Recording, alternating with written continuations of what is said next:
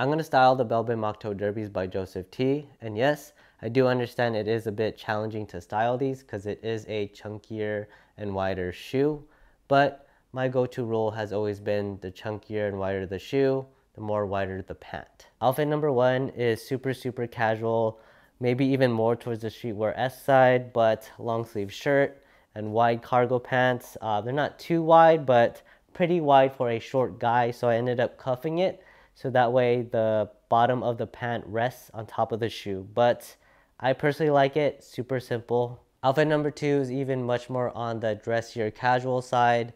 Simple black oversized shirt from Uniqlo and thrifted dress pants that I got from like Goodwill. Fashion doesn't really have to be overcomplicated, and I think this just goes to show how versatile the shoe can be.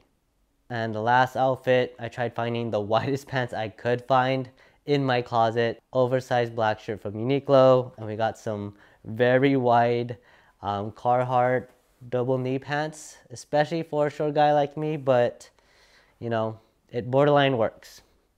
And again, fashion doesn't have to be overcomplicated, and you could just keep it as simple as this. What do you guys think?